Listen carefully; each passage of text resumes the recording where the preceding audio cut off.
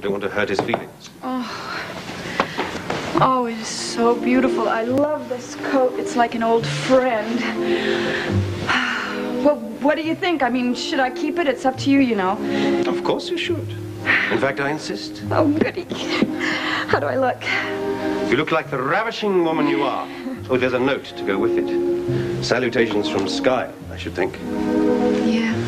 Are you going to read it aloud? Dear Raven, I hope you'll accept this in the spirit with which it's sent, the spirit of friendship. I'm also hoping it will help you to forgive the injuries of the past. Above all, I want us to be friends, especially now that you're going to marry my closest friend, Sky. Is there anything the matter? No, it's just old memories.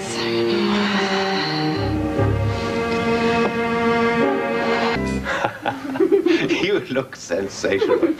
Oh, thank you. It was so sweet of you to allow me to keep this. Well, there's nothing much else you could do. Sky was intent on your keeping it. I know, it just makes me feel so prosperous. Well, let me assure you, I may not be in a position to shower you with luxuries right now, but before our first wedding anniversary, I will have you swathed in sable from head to toe. Oh, really?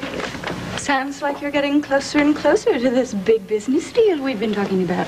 Closer and closer every day, my dear. It's now almost within my grasp. Ian, you know, I really don't understand why you're being so secretive. After all, you did promise to tell me all the details on our wedding night. Good heavens, did I really? You certainly did. On our wedding night? Mm-hmm. I'm sure I'll be able to think of many more interesting topics of conversation on our wedding night other than my mundane business activities. No. You don't get out of it that easy. You know what amazes me? And that is that you're so interested. I'm interested in everything you do, and when you don't tell me about your business affairs, I feel like you're leaving me out. I want to share everything with you. And who knows, I might even be able to help you a little bit. Well, that's very sweet of you. And you're quite right. We should share everything. No secrets. So remember, you asked for it. I'll tell you everything. Every boring detail. I'm going to be fascinated. As a matter of fact, I can't wait. Well, good. Let's have a nightcap. No. I'm very tired. I think maybe I should just go home and get my beauty sleep and get all my energy for all the upcoming events. Oh, come on. Let's just have one. No. All right. This is lovely. Especially with you in it. It was generous of Sky, wasn't it? It sure was. You know, I probably should thank him, shouldn't I? Well, that would be the courteous thing to do. Yeah, I should do it now while I'm thinking about it. Why don't you go out and get the car, and then I'll just call him real quick. Yes, why not?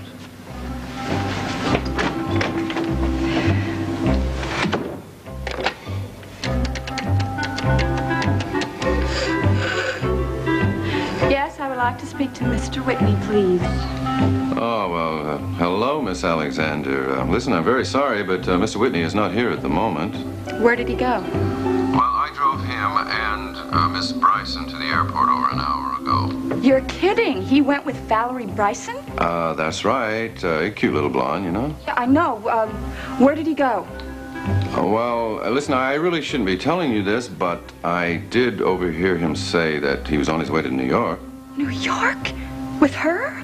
Well, that I really couldn't tell you. Gunther, you have to tell me where he's staying. Listen, I think I've told you enough already, Miss Alexander.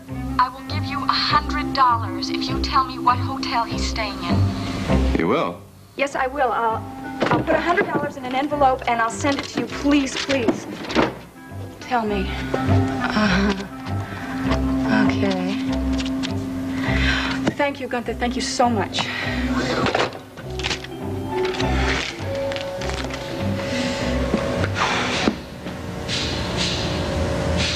Is it possible?